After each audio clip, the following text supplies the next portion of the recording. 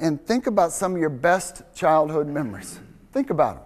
How many used to camp? How many used to camp growing up? How many wish you had a little more time to camp today, right? Yeah, or how many used to play, anybody play wiffle ball? Yeah, wouldn't that, man, we had fun doing that. And all those wonderful things that were just so beautiful years and years and years ago. And now, how many get kind of sad when we play wiffle ball on the Wii, or they fooled us and saying, hey, come on inside. You don't have to go outside. You could do it here on this stuff, you know? And they think this is fun, and it's nice that families are together, but what is it doing to us? And then our heads are stuck in technology and looking in and around it all day long. Take a look at video game sales. Isn't that interesting? Where they've headed over the past 3 or 4 years. Take a look at this slide. I get a kick out of this slide.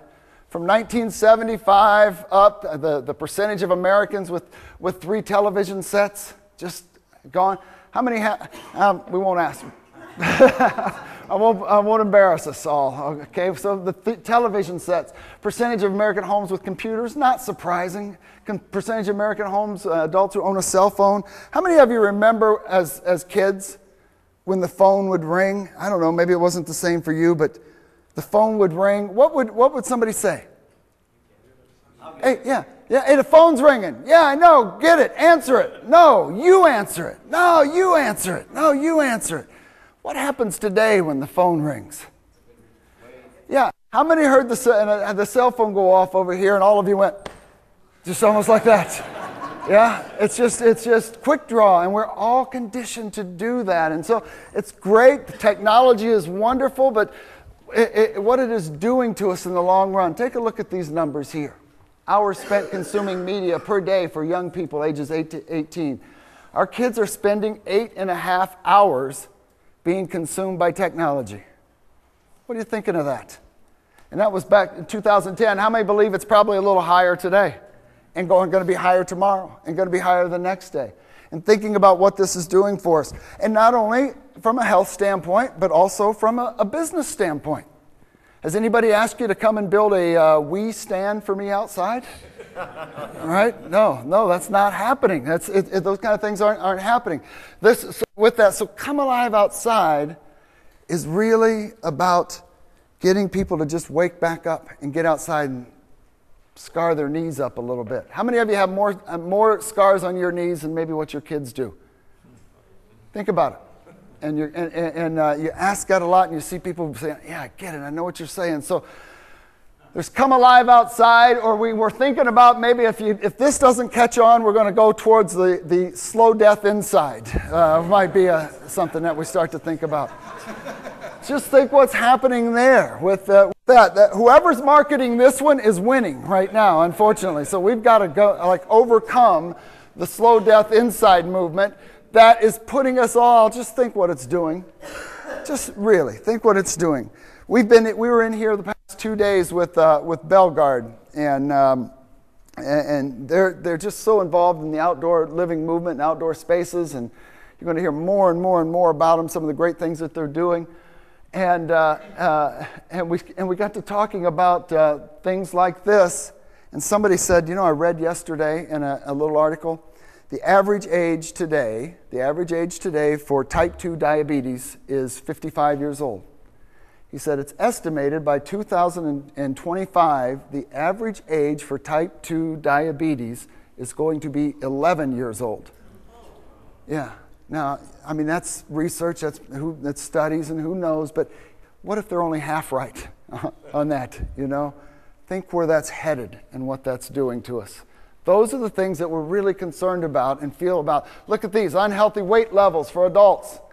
Look where we're at. Back in the 60s with our parents, the percentage of adults who are obese.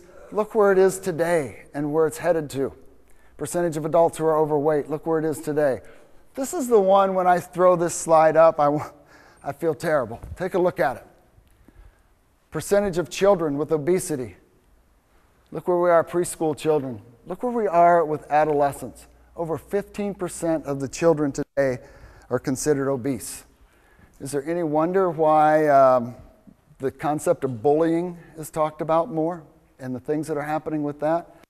What is this going to do to healthcare, and what is this going to do just to the U.S. in the years to come when that group starts to move into adulthood and starts to move into middle age and on and on. Those are the kind of things we're battling. I don't know if you see a correlation here between the two. Anybody see it? Yeah? The idea of fast food sales, where it's headed and where it's going and what it's been able to do over the last, and it's, you know, there's good things to that. It's created lots of income for people, and but look what it's doing. Percentage of adults who sleep fewer than 6 hours. How many are starting to fall into that? Every time I put this one up, I go, I'm going to get past that one real quick, okay? Yeah, we got this, we got that, and somebody said one time, never have there have been so many time-saving devices and so little time to use them. We're stuck looking at this technology.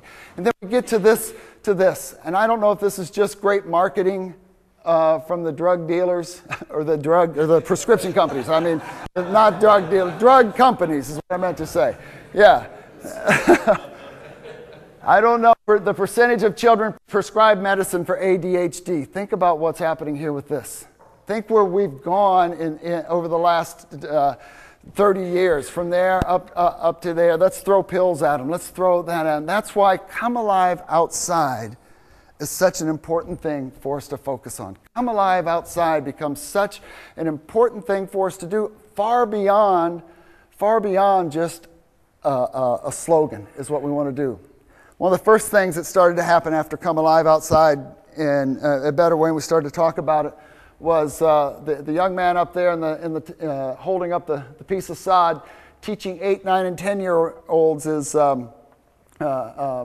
Andy. What's Andy's last name?